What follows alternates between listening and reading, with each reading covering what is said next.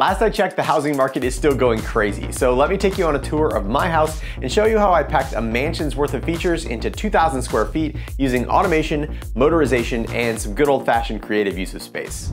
Starting out in my favorite place, the garage. I do a lot of DIY projects and I have accumulated quite a few tools over the years, so I needed an efficient way to store all of my tools and maximize my building spaces without permanently taking up room in the garage. Using kits designed for standing desks, I built these two motorized adjustable height workbenches, which not only enables me to store them out of the way when they're not in use, but it also lets me easily, quickly, and reliably set them up for a long outfeed table saw, a perfectly level miter saw station, and a base for my CNC machine that I have lifted to the ceiling using a manual garage storage hoist from Amazon. When the garage is in workshop mode, I have an extra bank of Barrina LED shop lights connected to a smart plug that makes the space super bright and evenly lit. But the garage isn't just for working. My newest addition is this full-size DIY golf simulator. 3 motorized hoists raise and lower the impact screen, netting, and hitting mat, letting me transition from a 2-car garage into playing my favorite golf course in less than 5 minutes, without any heavy lifting, ladders, or tools. Along with this project, I added LED strip lighting and air conditioning to make the space feel less like a garage and more like a fun place to hang out.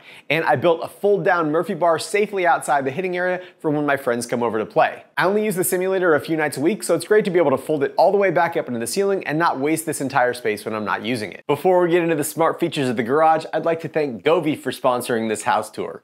BEV just released their first Matter certified LED strip, the M1.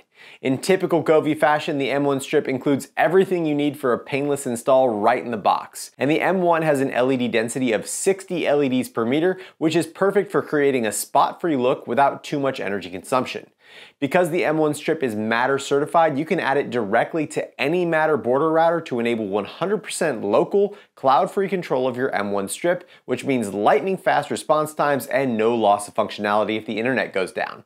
Check out the Matter certified BEV M1 strip using the link down in the description. As for the smart features in the garage, this is a really common hack that I use in a bunch of different places in my house. I replaced a single light switch with a 3-switch unit from ZWave. But like I said, the garage was only wired for a single light circuit. So these other 2 buttons are just virtually tied to smart plugs using simple automations.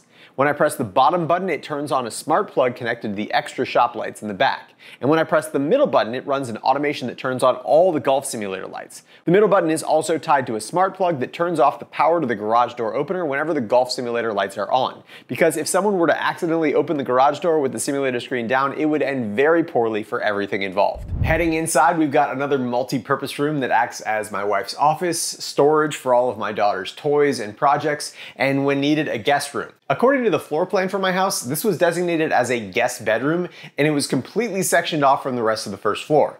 But I thought it was crazy to waste 20% of my main floor on a room that would only be used a few days a year. So I cut out a large section of this non-load bearing wall and installed double doors that open up the floor plan. Then, using a kit from Create-A-Bed, I built a queen-size Murphy bed for the few weeks a year that we actually do have guests. Since this is a guest room sometimes, there are less automated things in here than other rooms. But I do still have this simple blinds motor that opens and closes the blinds at sunrise and sunset, and I opted for this solution instead of my DIY blinds motors because it's easier for guests to understand how to use it because it's got clearly labeled buttons on the motor.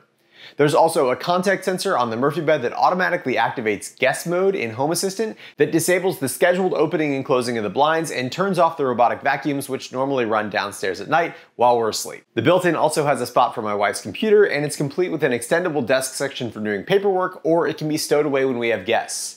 There was also no reason that a guest room needed to have a closet, so I built some custom shelves designed to fit these specific storage containers for things like random wires, power-related wires, and of course, more LED strips than anyone could ever use. Moving into the living room, which is where we spend most of our time, we've got my daughter's desk, my desk, and our main sitting area and TV space. 90% of the time we watch TV on the 65-inch OLED, but when it's time for a movie or a big game, an Amazon Echo command automatically dims the 12-volt RGBW addressable LEDs behind the screen, turns off the lamps, raises the 100-inch projector screen, and pulls out the motorized shelf for the ultra short throw projector. Since the projector and screen are usually stowed away but extend the exact same location every time, the projector is always perfectly lined up to the screen without needing to worry about additional setup or keystone, which makes it super convenient to use even if it's just for an hour or two on a weeknight. We've got a Sonos ARC Soundbar, a Sonos Sub, and two Sonos One SLs that provide great surround sound for their size and ease of installation, giving us an awesome home theater experience when we want it without having to dedicate an entire separate room to it.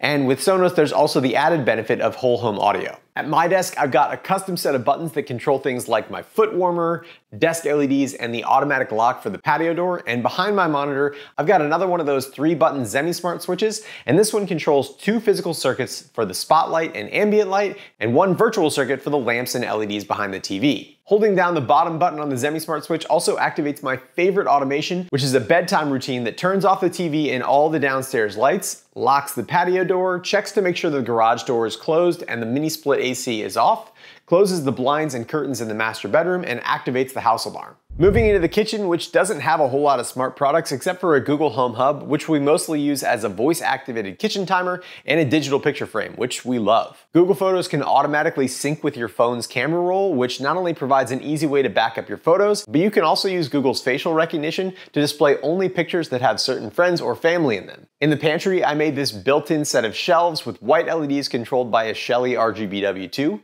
and not only do the 4 different channels on the RGBW2 allow me to adjust the brightness for different parts of the shelves individually, but it also made it simple to tie it to an automation using a ring motion sensor so that when you walk into the pantry, the lights get brighter, and then after a minute of no movement, they'll dim back down to 10% brightness. We've also got a cocktail machine in here, which I guess is sort of a smart home product, and this one is the BEV by Black & Decker.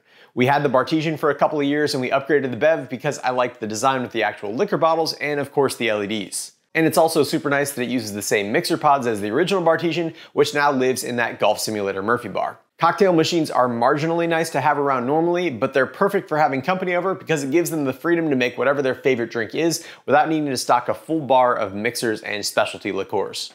Outside on the patio, we've got a 15-foot concrete and epoxy bar with seating for 8, and then outdoor lounge furniture under a motorized pergola.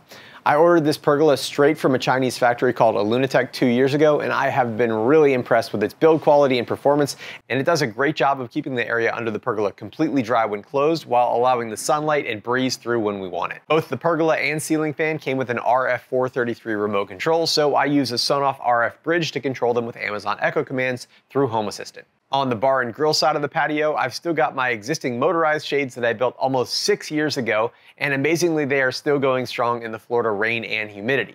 On the pergola, I went with a multi-purpose shade that could act as a shade and a projector screen, and I made a video about making a DIY screen out of Flex Seal.